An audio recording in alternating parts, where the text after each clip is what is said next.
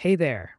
If you're dealing with a Panasonic TV that's not turning on and has a blinking green light, you're not alone. This issue can be quite frustrating, but there are a few things you can try to resolve it. Here's what you can do. Understanding the issue.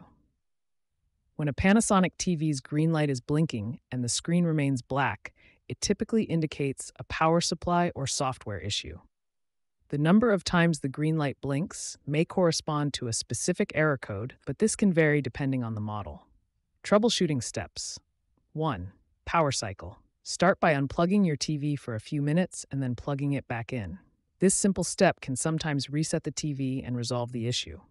2. Check remote and buttons. In some cases, a faulty remote or stuck buttons on the TV itself can cause this issue. Ensure that the remote is functioning properly and that no buttons are stuck. 3. Error code interpretation. If the green light is blinking a specific number of times, try to find the corresponding error code in your TV's manual. This could provide valuable insight into the problem. 4. Professional assistance. If the above steps don't work, it's best to contact Panasonic's customer support or a certified technician for further assistance. They can help diagnose the issue and recommend the appropriate solution.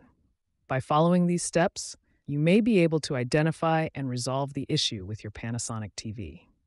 If you're still experiencing difficulties, seeking professional help is the next best course of action. I hope this helps you get your TV up and running again.